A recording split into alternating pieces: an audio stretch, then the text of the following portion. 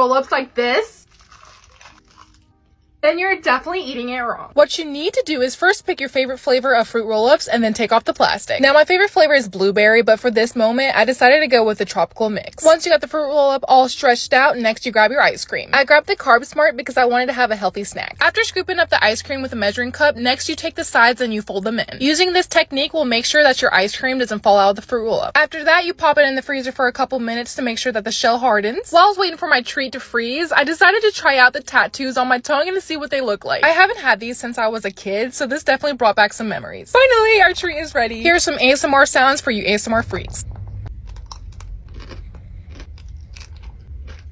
Now that's how you eat a fruit roll-up. Follow for more tips.